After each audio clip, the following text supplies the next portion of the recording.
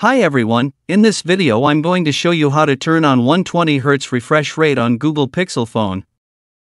By default, Google Pixel phone usually uses a 90Hz refresh rate. However, you can change it to 120Hz to get a smoother display.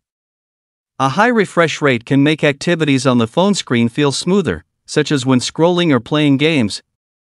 Here are some simple steps to enable 120Hz refresh rate. Firstly, open the settings on your phone. And then scroll down. Tap Display and Touch.